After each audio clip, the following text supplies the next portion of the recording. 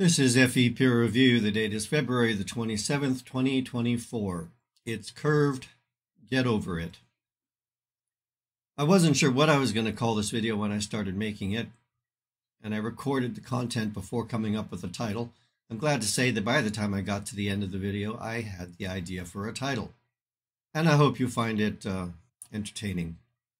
Please do remember to give it a like, and if you haven't subscribed, I always welcome new subscribers. Okay, here we go, folks. Please excuse me if this video is a little bit disorganized. I'm sort of doing it quickly and on the fly. I didn't really have a plan to do a video today, but I saw this and just felt like I wanted to put some thoughts down, record them and get them out there. Pablo's Dog channel, those of you who have not seen it, he goes to a certain spot in Santa Barbara on the coast and films the coastline and some oil rigs that are out there and various landmarks. He doesn't seem to talk much about what I suspect are his flat earth views. I believe he subscribes to flat earth views. A lot of flat earthers hang out on his videos and comment, and they seem to think that what he's showing confirms their flat earth concepts. We can call them that, I guess. Well, Bobby Shafto, another video maker here on YouTube, he responds frequently and does really good analytical work that breaks down the images Pablo's Dog posts and shows how they do not support any kind of flat earth notions and do very much align with what is expected on a globe. I'm going to point out this video here, Mesa Lane versus Muscle Shoals, as one recent one that's very good and touches on some specific landmarks that we're going to look at here. So in this video of Pablo's Dog that came out 9 days ago, there was a comment from somebody named B-Flat1894. I have to assume from a name like that, he's probably a flat earther. I could be wrong. He asks, what is the overall height of that smaller light-colored spot? Where is it measured from in relation to sea level? Bottom is at, ? Top is at, ? And these are all great questions. And these are things that these are things that Bobby Shafto looked at in the video we're going to check on later. He's referring, though, this B-flat person is referring to these various spots on the hillside, which give us reference points on the topography. So there was a response to his initial comment. Somebody named Cinnamon Control, a name I believe I've seen comment on my videos, says that rocky outcrop looks to be around 130 feet up and maybe 10 to 15 feet tall. So you're only seeing down to maybe 115 feet. Now that was actually the conclusion that Bobby Shafto claimed to as well, once he did his really detailed analysis. Cinnamon Control says, thanks, but I'll wait for some of my local friends to form a more accurate measure than the quote looks to be around speculation. Cinnamon Control responded, no need to get into that. I responded to B-flat as well, thanks, but I'll wait for some of my local friends to form a more accurate measure. I responded with, while you're waiting on your friends, you could look at the topographic maps created by the U.S. Geological Survey. They show quite good detail. Don't trust them. Now, I'm not saying that B-flat doesn't trust them, but I don't know whether he does or not, and he might not. And if he doesn't, I continued, they're used by all kinds of people in developing their property, people who have strong financial incentive in having reliable information so that they can profit from their land. In other words, these are people who are motivated by profiting from their land. That would be homeowners, owners of commercial property, people building expensive projects, such as we see along the coastline there. Their incentive is personal financial self-interest. They need reliable information to do that. Their self-interest is not in promoting a globe conspiracy. They want to make money. And believe me, you can make a lot of money in California real estate. I used to live there for a very long time. So their motivation is to get accurate information to make good financial decisions about their land. And they do, and they make a lot of money.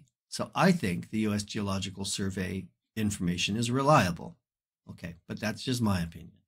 So I continued. And then once your local friends actually do measure a few elevations, You could check their measurements against the USGS and Google Earth information to see how close they all are. It might be an interesting exercise. I'm going to add that the people making Google Earth and the people making the U.S. Geological Surveys have access to the best equipment and the best skill sets to do that work. So if their goal is to measure accurately the ground surface, then they're probably doing it to a higher degree of accuracy than a bunch of amateurs are going to be able to do. So that's something to keep in mind. Be flat when you're talking with your local friends. They need to be really careful to do a very good job measuring those elevations. And it's not a difficult kind of measurement to make. But anybody can screw up even the simplest things if they don't, if they try hard enough. So make sure your friends do a good job of measuring those elevations. And then compare them to the USGS and Google Earth and see how close it all is. All right, that was the first message I had here. I wanted to point out that all you have to do, I can't put links in comments. YouTube blocks my comments when I do. I said, just do a Google search, etc. And here we are. I did a Google search. It got me to the USGS, got me to another link within USGS, and eventually ended up with this map here. So we're going to make our way up Highway 101, a little ways up the coast. See if we can find Muscle Shoals here. There's Punta Gorda. We're getting close. Rincon Point, Carpinteria.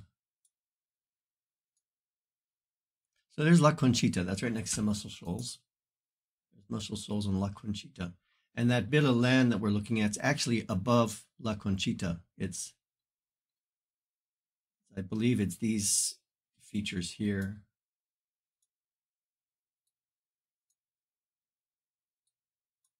This. This and this. I've looked at these in the past in some of my videos, by the way.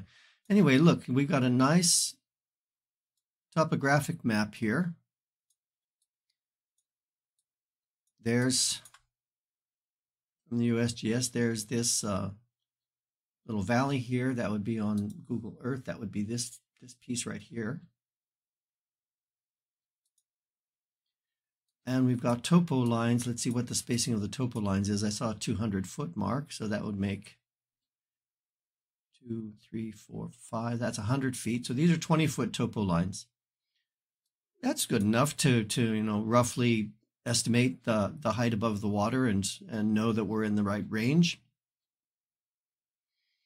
So there you go. Do geological survey. It's that easy to get the information.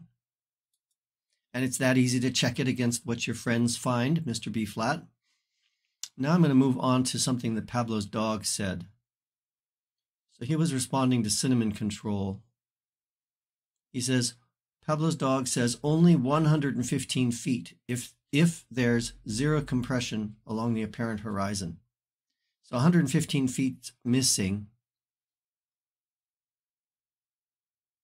Here, there's 115 feet more below the horizon, below that water line there, that we don't see. So Pablo's dog is saying only 115 feet if there's zero compression along the apparent horizon. Even if the apparent horizon at Mesa is at lowest observed, we're seeing way too much of the cliff much of the time. Are we, Pablo? I'm responding, we're seeing way too much of the cliff much of the time. I responded with no, we're not. And that's been demonstrated by myself and Bobby Shafto and Ruhif and probably others. And what is the known measurable natural phenomenon that causes effectively infinite compression of 115 vertical feet of landscape to zero, while having zero compression effect on the land immediately above this 115-foot zone? So what is this natural phenomenon that causes 115 feet, vertical feet of land to shrink to zero, while having zero effect on the ground surface another foot above? This kind of instantaneous movement from infinite compression to zero compression is quite a stunning natural phenomenon if it exists, and one wonders why it has not been recorded and carefully documented for good couple of centuries now. We've had the technology to identify a phenomenon like that for probably a couple of 100 years. Pablo, there's no such thing as compression. So I'm going to respond it here. Let's see. Until this bizarre compression effect is actually shown to exist, there's no justification to claim it's the cause of what happens to be consistently explainable through Earth curvature. This is getting so old. And yes, it is. These people, these guys out there, are going to spend the rest of their lives staring at the horizon saying, I don't believe it. I can't believe it. It's got to be compression. It can't be curved. No, it can't be curved. Get over it. It's no big deal.